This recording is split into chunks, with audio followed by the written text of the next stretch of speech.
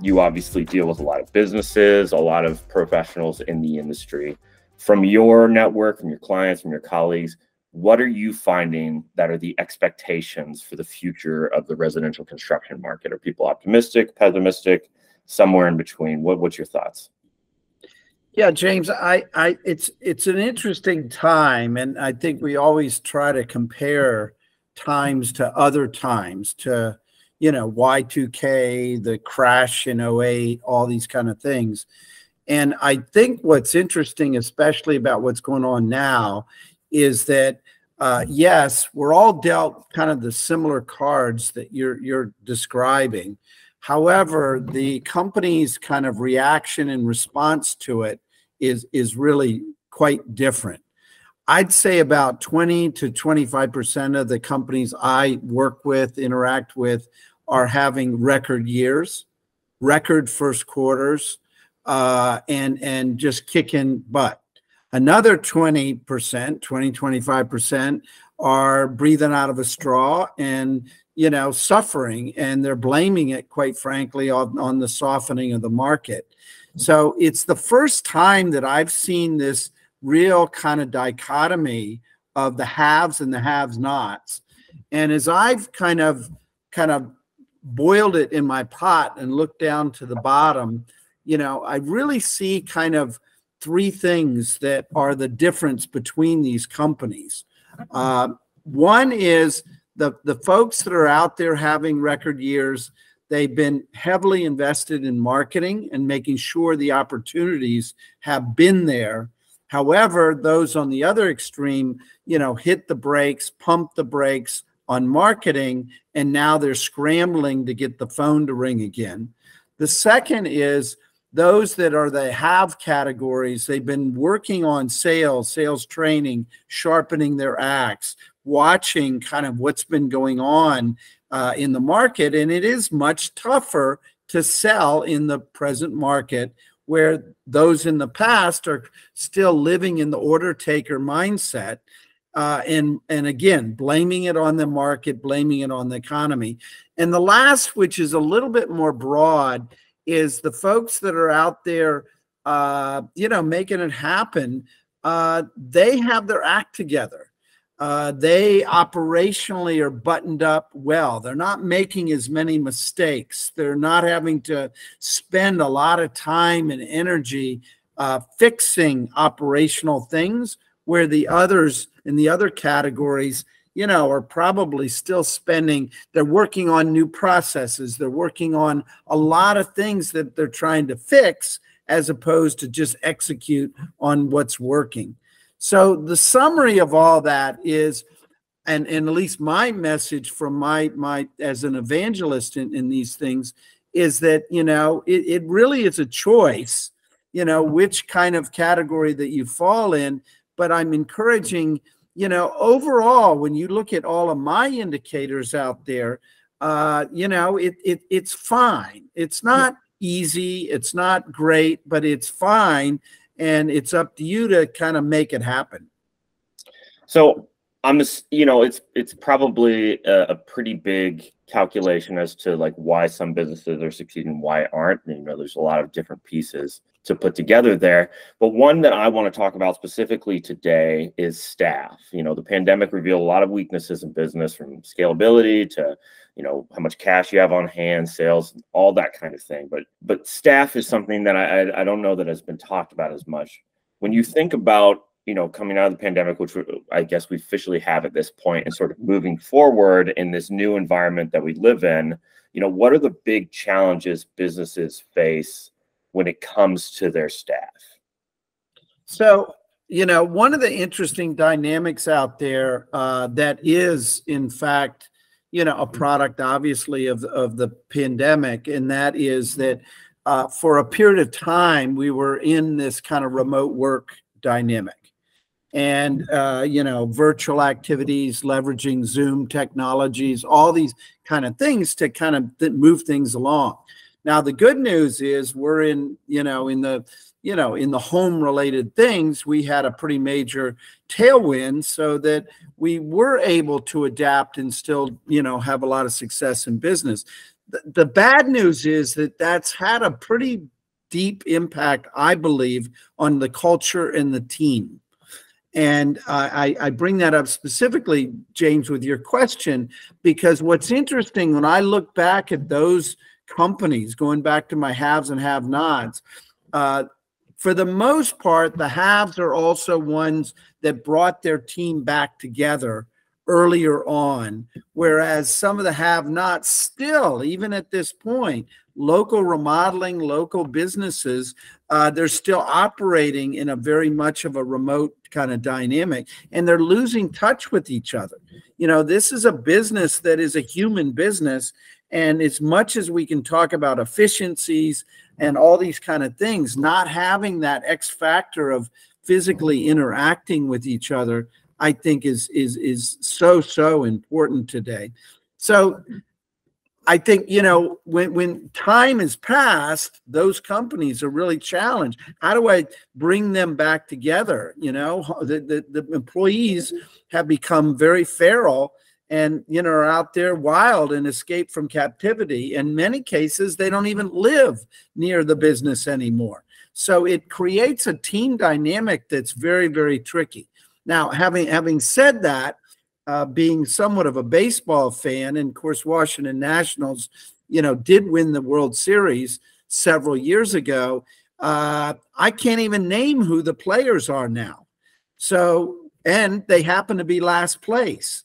So what's going on here? Well, when you let your talent kind of get away from you, or you sell your talent off, or you don't make people your greatest asset, like I talk about in my book, you know, I think it's critical that, you know, you do treat the team dynamic and you focus on that asset being the people if you want to be successful.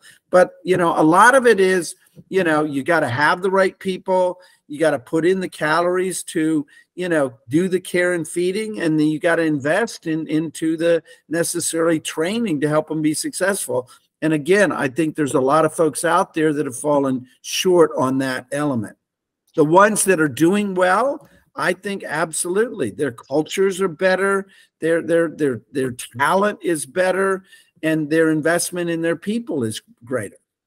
So when you think about those businesses that are struggling, and also, I guess, you know, to factor in the businesses that are succeeding to sort of give yourself some context, what's the better strategy going forward for a business that's struggling? Is it you just kind of cut your losses, hire new staff, and just sort of try to implement right there in the beginning all these new values that you want to instill?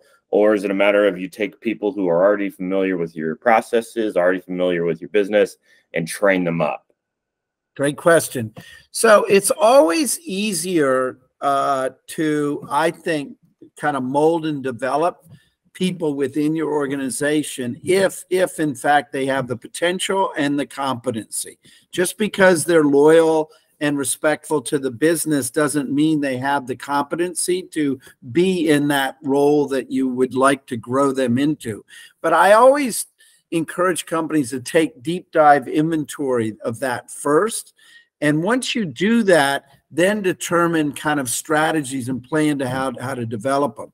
Having said that, if you're growing pretty aggressively, you have needs that are different, for example, than if you're, you know, kind of hunkered down in more modest size. For example, if you have a marketing manager that's quite competent, you know, work on them and develop them. However, they might not be a chief marketing officer of a business that is twice, 3 times the size that you are now. So you've got to keep in check, you know, can they breathe the altitude of a much larger business and really grow to that kind of potential? And if the answer to that is no, they can't, then you clearly need to develop from the outside.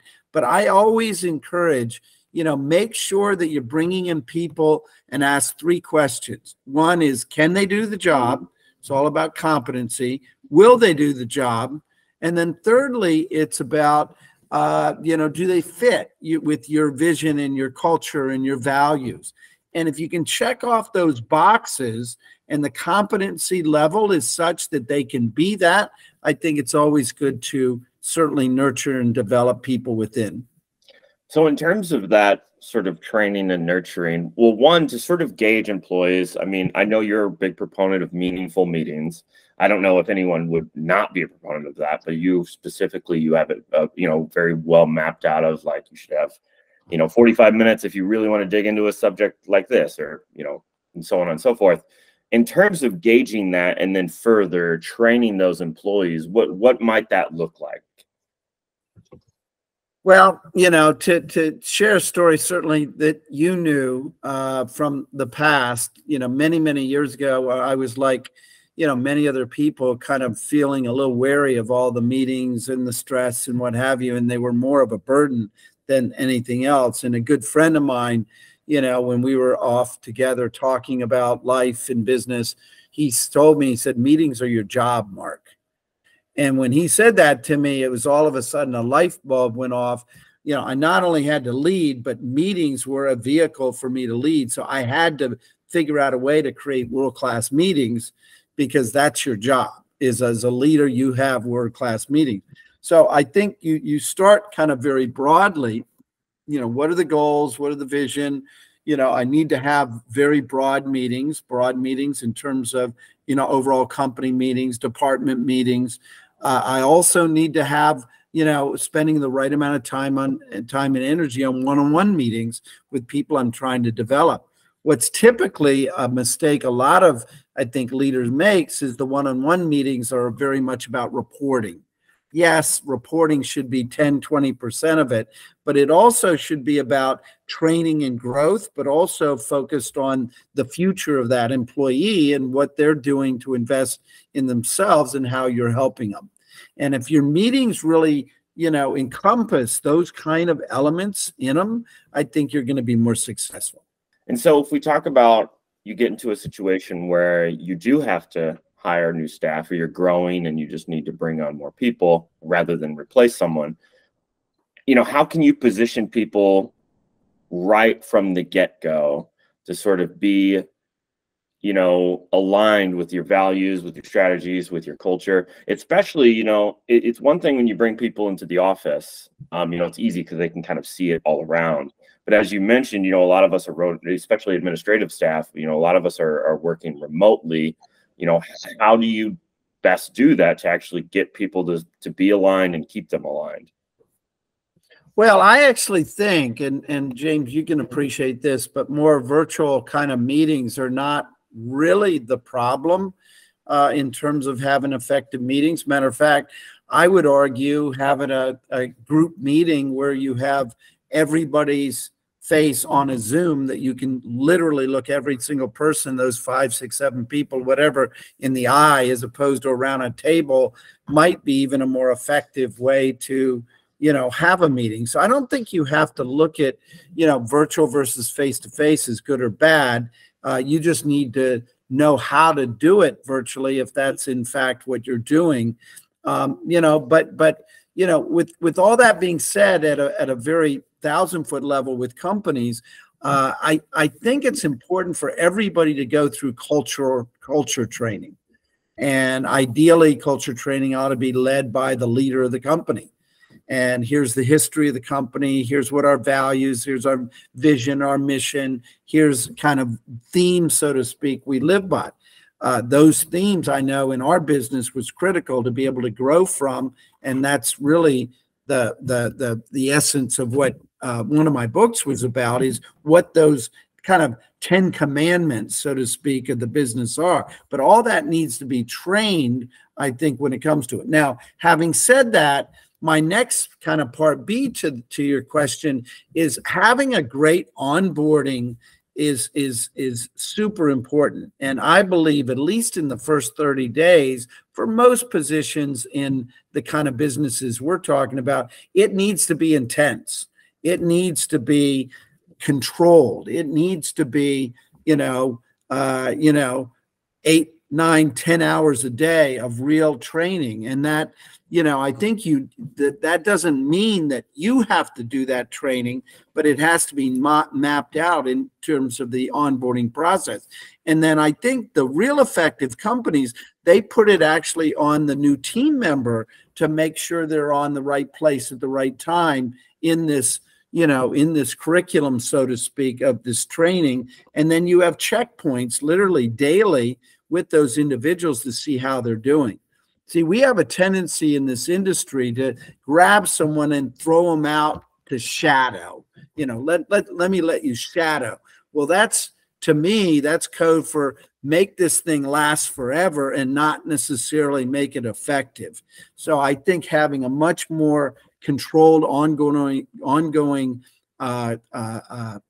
onboarding process that's intense, you can save a lot of time, and you can very quickly see whether the person is going to make it or not, or real or not. These assets are way too important that to not have the right kind of training and onboarding.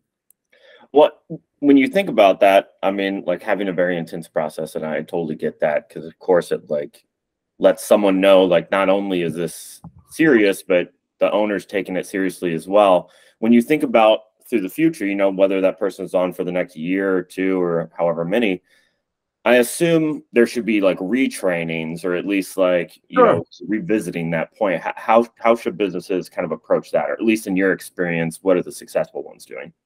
I've always liked the word mastery. So not only in my business, but I've also, integrated it into many that I work with, that, you want to have mastery trainings, whether it's leadership mastery, whether it's sales mastery, production mastery, could be marketing mastery. And in these mastery, it's all about, okay, how do we take it to the next level? So, you want to make sure that these trainings, I kind of follow a theme that is, you want it to be, the right length of these trainings. So brevity, levity, and relevance. And I look at every one of the trainings with those three big boxes to check off.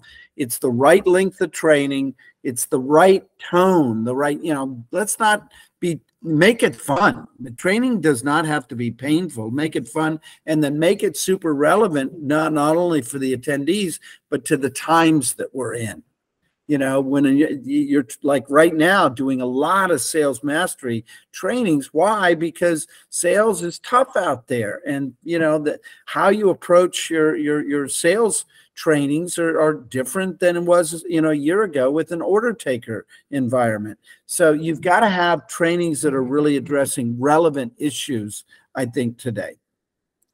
And for my final question, I don't want to put it all on staff as though it's like, they have to be the ones that are sort of rising to the occasion. I also think business owners have a pretty important role, not only in articulating what their values, what their culture is, but also sort of embodying it and sort of showing it through action. If you could speak to business owners now, what is the most important things that they can do over the next few years and beyond to make sure that, they themselves are living what they kind of preach to their staff? Well, this may be just a little bit of a play off the words, but I would say make it a priority to be a leader. If you want to be a leader, look in the mirror and look at your strengths and weaknesses as a leader. If you're a tennis player, are you a pro or are you an amateur? If you want to be a pro out there, be a pro. And a pro needs a coach. A pro needs to invest time on the practice field, being better at it. Be a student of leadership. Read more, listen to podcasts, have advisory relationships with people that can help you be a better leader, and, put time and energy and calories into being a better leader. In the 10 criteria of how fit is your business, I was asked one time, which of those 10 is most important? And it's kind of like, someone asking you which of your kids are most important to you. So it's a little bit of a strange question, but I remember being asked that. I had to kind of take a step back, and I said, it's got to be leadership, because leadership has influence on all the other parts and pieces. So my biggest advice for someone is be better at your job, which is to be a leader. Well, Mark, that's all the questions I have for today. I'd open the floor to you if you wanted to say something to our audience, if you had anything extra. You know, I guess the only thing I would maybe close with, and this again sounds a little bit more like a preacher than anything else, is that, you know, think of kind of this industry almost like a apple orchard. You know, going back to 2008, all of a sudden things fell off and we had a major drought for a period of time. Then all of a sudden things started to come back. We were having to figure out new ways of doing it. You know, we had a pandemic. I mean, we've never had that, certainly in our lifetimes, and that was a major curveball. But all the pandemic did for the home industry is kind of advance things much more forward. But fundamentally, you know, I think it's safe to say that the home-related things are here to stay. Homeowners are not going to say, enough already with houses, let me go live in a cave or something. So you just have to be better at it. And I think the more that you focus looking at the mirror internally at yourself and not looking over your shoulder at all the reasons why you're not being successful, I think that's going to bode very well for you moving forward.